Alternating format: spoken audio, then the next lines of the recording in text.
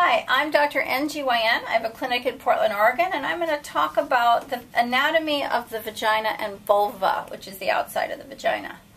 The first picture just shows the labia, small lips, in red on the outside of the vagina, and then this little ridge at the inside of the vagina is the hymen that is smaller or larger in women before babies or tampons or activities. Above the vaginal opening is the urethra, which is the opening of the bladder where urine comes out.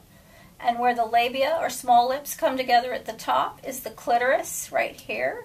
And the clitoris has a hood over it, much like a hood on a sweatshirt. And down at the bottom where the labia meet is a perineum, which is the space between the rectal opening and the vagina. And then I want to come up to this picture up here, which shows the vaginal cavity, which is where menstrual blood comes from the cervix. At the top of the vagina is the cervix, which is the opening or the door of the uterus.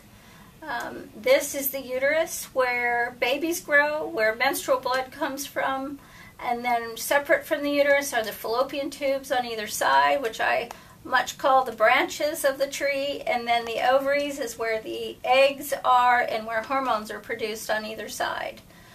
It is complicated in women. We have a lot of different parts of our anatomy, but using the proper terminology will help you let yourself, your doctors, and each other know exactly where problems are. So study the anatomy. It'll help you understand.